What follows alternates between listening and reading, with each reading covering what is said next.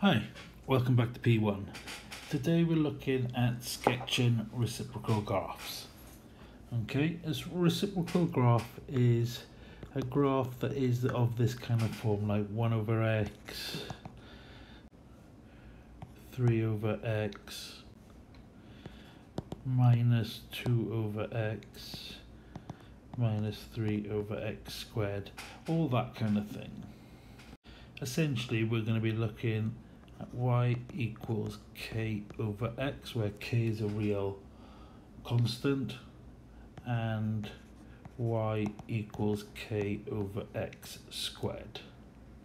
Okay, so if k is a positive number, and I'm going to do this first, y equals k over x, k is positive, it's going to be here. Now I like to draw in from the both ends of the axes first, and then just get my curve. And then the second part of the graph looks like this. So it's like the exact same thing in this quadrant down here. Now, a couple of things to take note of. Okay, the first things first is the axes in this case are acting as the asymptotes. These are lines in which the graph approaches but never actually reaches.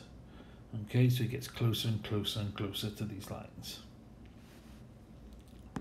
A second thing to note is I went from each kind of end of the axes first and then started to draw my line. Now there's a reason for that. Okay, I need to make sure that this is heading towards the axes. This is heading towards the axes. Now, in the mark scheme, it often states that if you started drawing a line that essentially just didn't quite look like it was heading towards, so you know, something like this, then you would lose some marks. Okay, that line, it has to head towards your axes. Okay, that's what you have to be careful of, making sure that it always acts towards the axes. So this is y equals k over x, where k is a positive number. Now when k is negative, it's very much a similar graph, it's just in these two quadrants. So sorry, I'm just concentrating on drawing.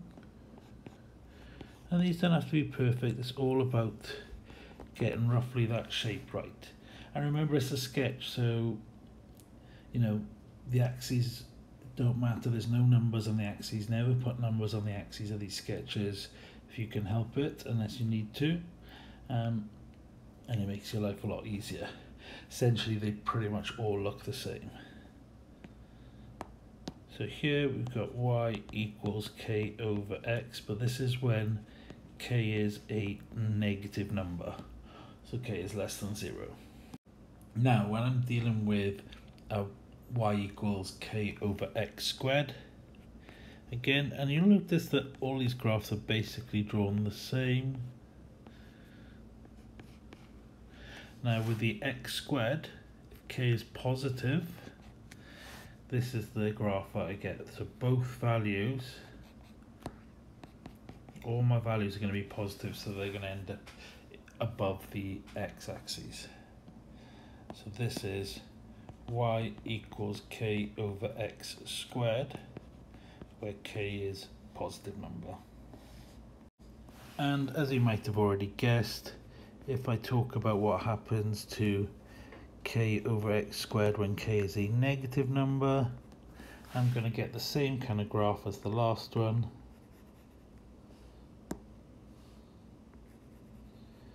Just underneath the x squared.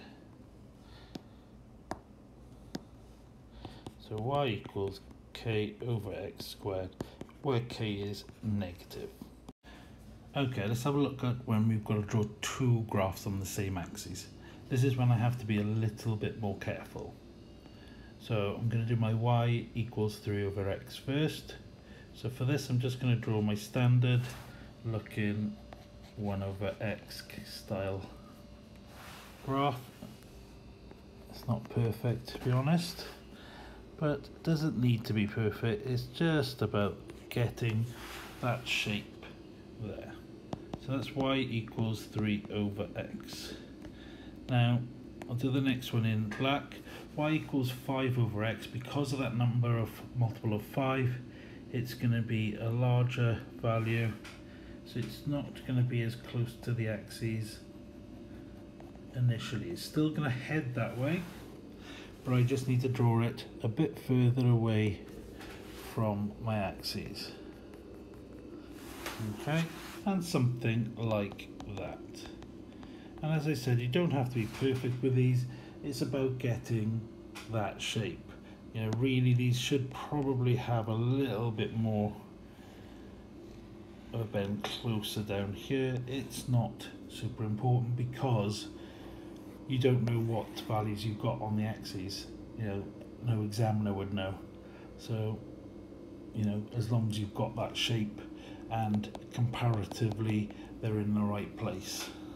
Let's look at one more. So I'm going to draw y equals minus 3 over x squared. So this one is on the bottom here.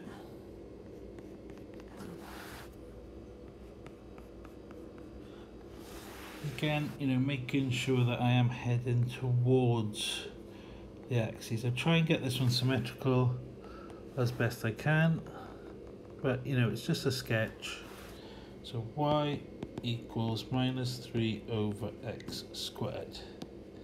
Now when I'm drawing the second one, it's a positive k, so it's 5 over x squared, so it's going to be at the top. But what I want to do is I want to make it obvious that it's a bit further out, so it's still going to head towards the axes, but I want to make it a bit more obvious that it is a larger value and it is going to be a little bit further out from the axes compared to my minus 3 over x squared.